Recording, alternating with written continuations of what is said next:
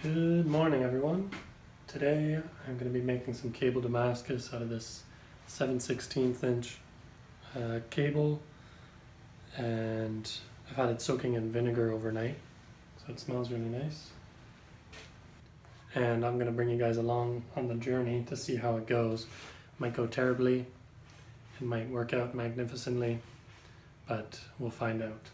My first step I'm going to do is take these and weld up the ends just so they don't split apart, and then run them under the wire wheel and get them all cleaned up best I can before we put them in the forge. So let's do that.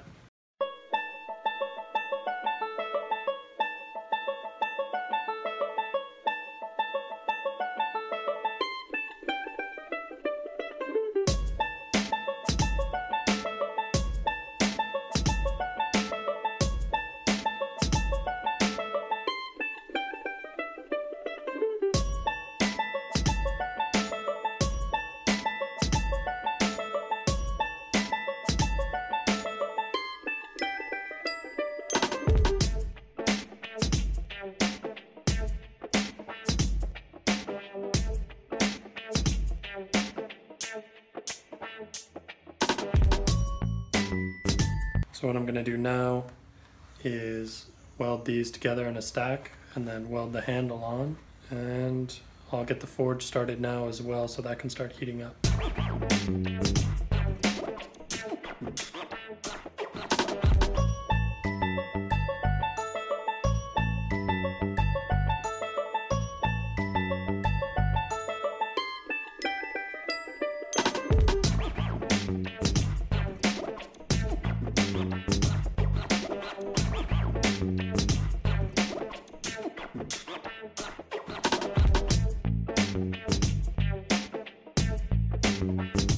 So now what I'm going to do is take my billet that's welded up and I'm going to soak it in kerosene, and that'll a layer of soot that'll prevent oxidation when putting it in the forge.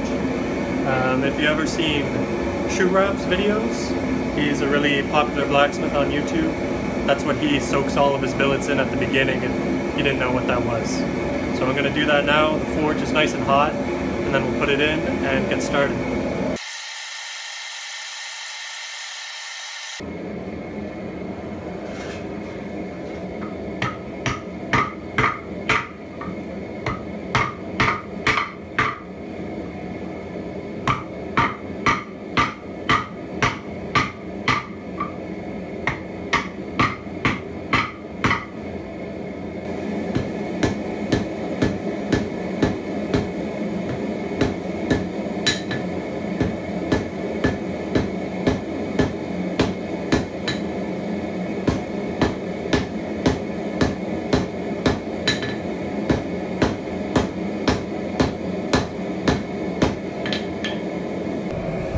Alright, first forge welding heat went well. My tank was losing a bit of pressure. These smaller propane tanks lose pressure when they get cold, and they get cold from being at high pressure. So I warmed it up a little bit and the forge lit right up, got up to heat again. I could feel a distinct like swoosh swoosh and then hard. So forge welding something. So hopefully it continues this way.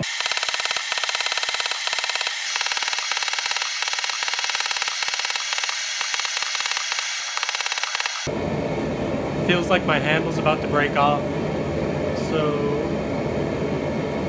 I'm gonna go for, I think I'm gonna go for a twist, and then I'll cut it up, grind it flat and smooth and nice and clean, and then forge weld that again.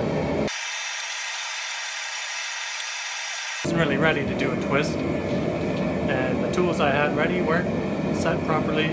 And also I just don't think they're long enough to get enough leverage to twist that thick bar. So I'm just going to go for 1 or 2 more forge welding heats and then cut it up and start the next stack.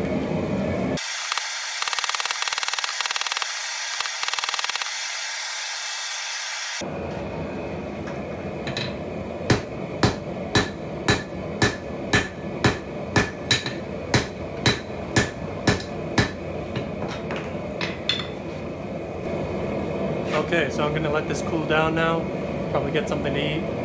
I'm running out of propane in that tank, so it's sort of dying out anyway. And then I'll come back and clean it up, see if I have any cold shuts or anything I need to grind out. I can see that there's a few waves in it, but that's to be expected with cable Damascus from what I've seen. And yeah, then we'll cut it up and restack it. The billet has cooled down now, and there's a lot of stuff I don't like going on here. It looks like I'm gonna have to grind away quite a bit, but we'll see what happens when it gets ground away. Then I'm gonna cut it in half this way, restack it, maybe even into threes depending on what I have left, and forge weld it again. All right, let's get that started.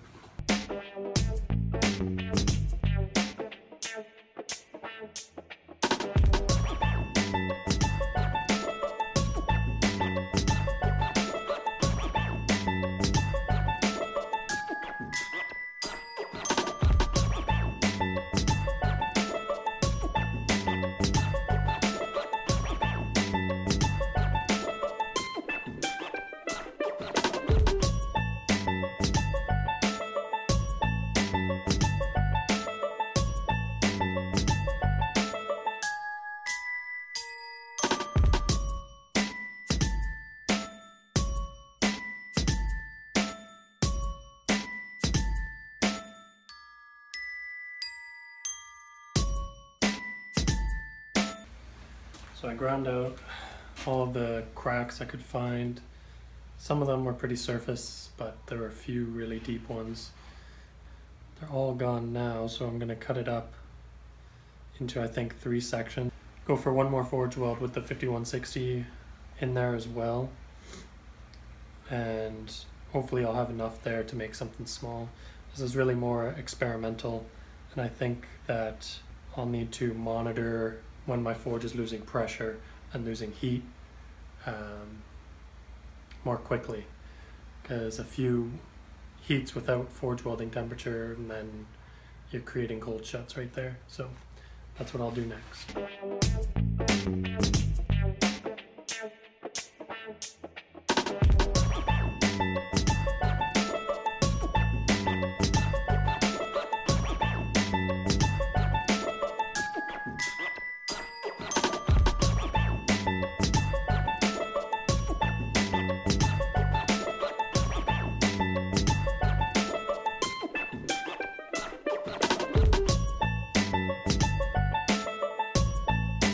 So what I've done here, I've welded up every side of this billet just to help prevent oxygen from getting in any of those little gaps that are created, because they're not going to be perfectly flat.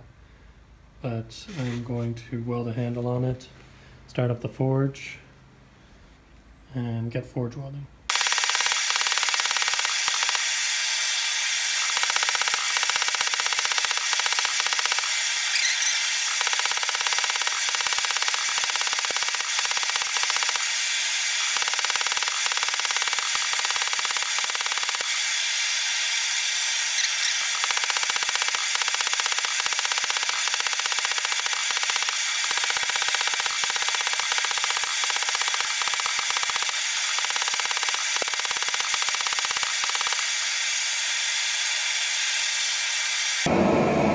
I had one of the seams open up a little bit by the handle, so I put some flux on it and get it really hot, smash it, hopefully close it.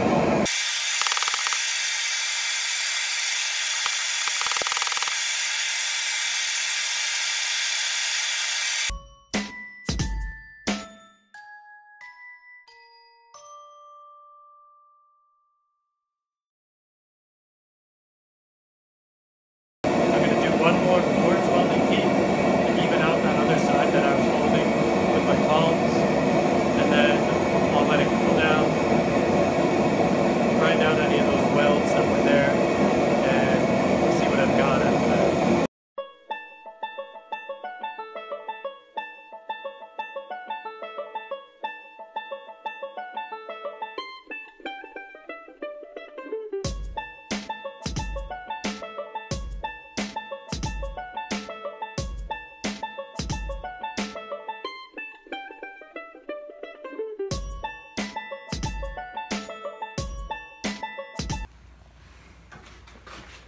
Okay, so I've got a pretty even bar here. There's a few little parts that, like a bit of a dip there at the front, but most of that's going to get cut off anyway.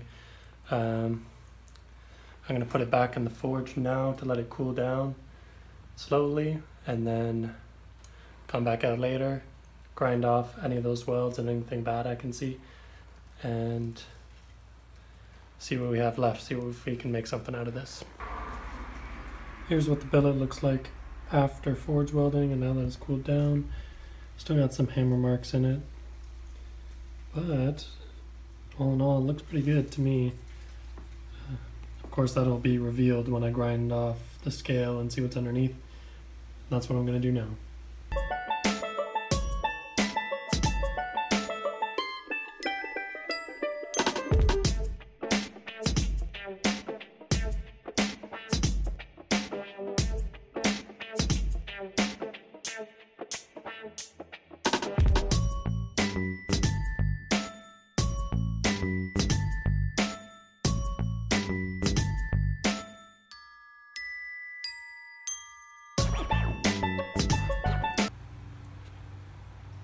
Now that we can take a bit of a closer look at this thing, it seems that there are a few little delaminations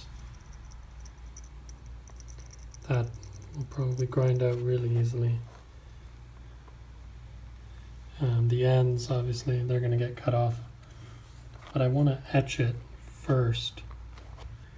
It seems that my second attempt at welding that up went a lot better than my first one, even though I called my first one a success. The cable like that has a lot of spaces in between it, and for the most part it welded up pretty nice, but it's not going to weld as well as pieces stacked flat against each other, welded and seamed. I'm not at that level, but I'm pretty happy with this. It's a pretty small block.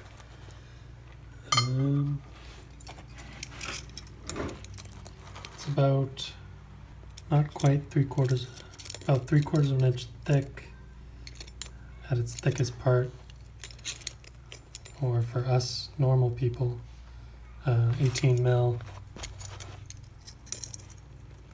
by about an inch wide, or 25.4 mil. After I cut those ends off, because I'll probably cut off about 1/4 inch on each side. It's about 90 millimeters or 3.5 inches. So it'll be a little small knife, but it'll be something that I can look back on as my first Damascus, and that's exciting.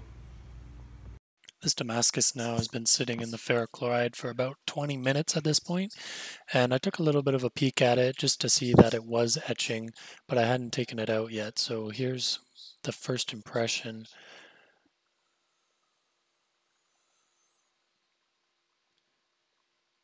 You can see that on the sides it looks like a standard wavy pattern, and there's a few little delams and things in there that can either be ground out or forged out because they don't even catch a fingernail, so I'm not too concerned. And on the back there, it almost looks like the pattern from a turtle shell or something, which is pretty standard for cable Damascus, and I like it quite a bit.